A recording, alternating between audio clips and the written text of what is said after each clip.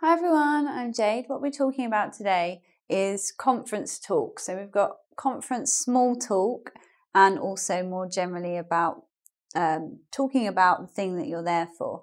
The reason I made this lesson is because hopefully I want you to learn how to avoid that awkward moment when you're like standing outside a conference room or somewhere, or maybe it's a break. You could be by yourself and you're just standing there like, what am I supposed to do? Am I supposed to say something? Am I supposed to talk to someone?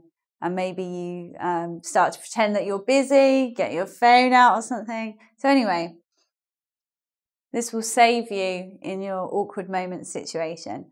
So the small talk part, that's where I'm imagining you're waiting for something to happen. You're waiting for the next talk, or there's a break, or there's some kind of interlude where you're not doing something. Here are some conversational starters that you could have. You could say to someone, "Are you presenting a paper here?" That would be like an academic kind of conference. Or you could say, "Are you a speaker here?" If they look like they are. Or you could be more general. You could say, "Is this your first time in blah, blah, blah place?" A lot of the time, these kind of conference events, people come there from all different places. So it could be any place really, couldn't it? But let's say it's in Amsterdam. Is this your first time in Amsterdam? And then you can generally talk about Amsterdam and how lovely it is and how nice it is to ride bicycles all the time. Perhaps you kind of know each other. You've met before, in which case you can ask them how they're getting on with their work. So getting on, I'm going to use a pen again, means progressing is the formal verb for get on. How are you getting on with your research? Or how are you getting on with your project? Or how are you getting on at work? You've met before, but this could this could help you catch up with each other. What if you want to be friends and you want to make friends at the conference? What can you say? You can say, so are you attending the welcome drinks tonight? Because you want them to say, "Sure I am, let's go together." You want them to say something like that maybe.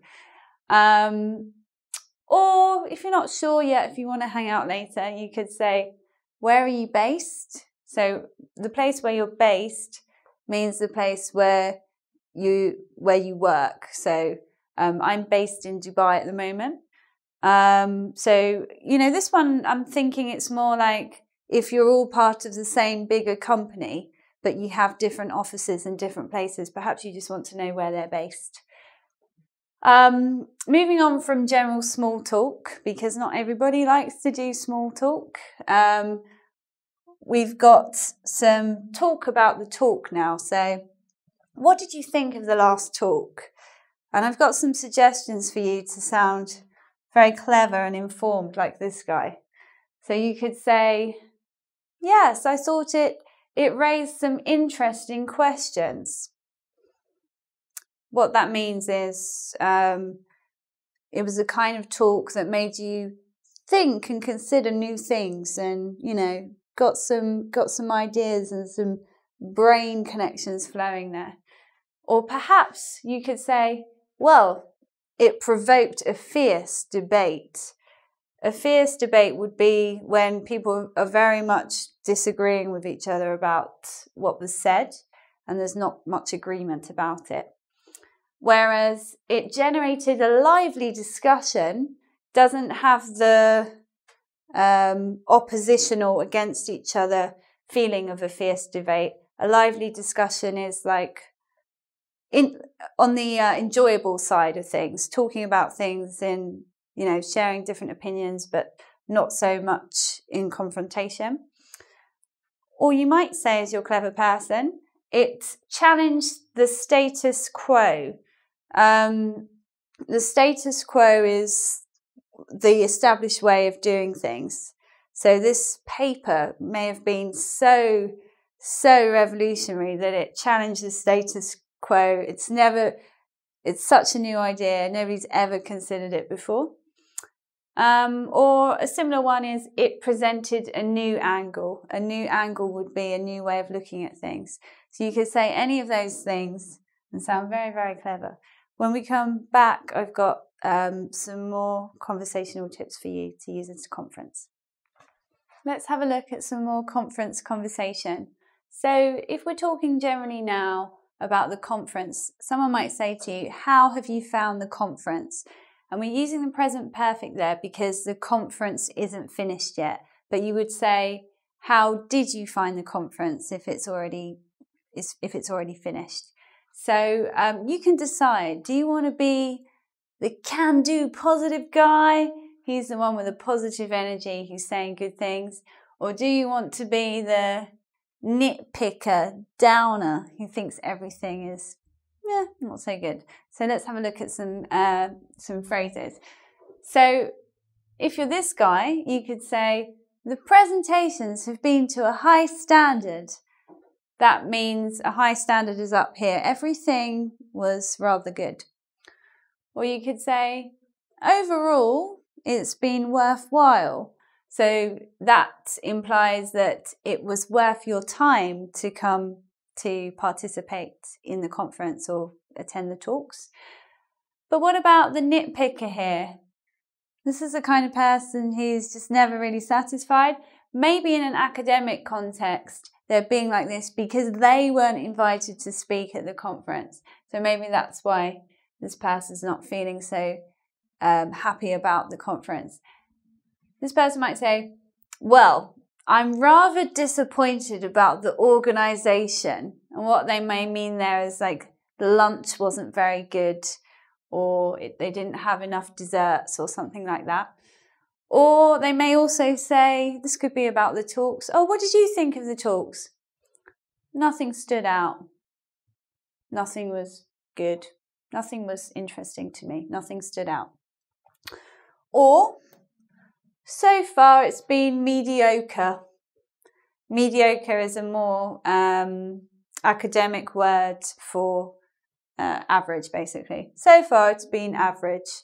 Not up to my high intellectual standards. Mediocre. So what now if you want to talk about specific talks? Here are some verbs that you can use and some adjectives that can be really useful for that. So you could say, maybe you're talking about a presentation, maybe you're talking about a film, maybe you're talking about a talk.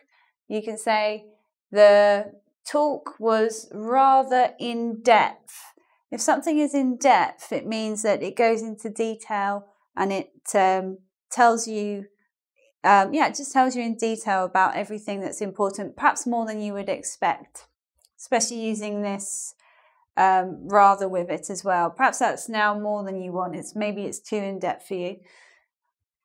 What if the film was fairly superficial? If something is superficial, then it's not really going into something at a deep and meaningful level. It's just being very surface. So if you're in an academic context, that would be an undesirable thing, I guess, for something to be superficial. And what if the film was particularly insightful? When something's insightful, you learn something new. It gives you like a new way of understanding something. So that would be a good experience if something is insightful. But perhaps you want to use a different structure. You could say, now we're talking about the talk or film or whatever, it presented complicated research. Complicated. It was difficult to understand, but I feel like that's implying it was delivered in a way that you understood it. It presented groundbreaking research. If something is groundbreaking, it's completely new. That could be a really great thing to get to the conference. The reason you go there is to learn something new, right? Or what about this? the talk outlined key areas of concern. So key is another word for important, or similar to major as well. It outlined major areas of concern, something we really need to address, something we really need to look at because it's very important. So using all of these, that should help you when you're at a conference so that you don't feel quite so lost for conversation. You can have something to say at a level of small talk, but also at a level where you're showing that you paid attention to the talks and you're showing to people that you have an opinion on what you've listened to.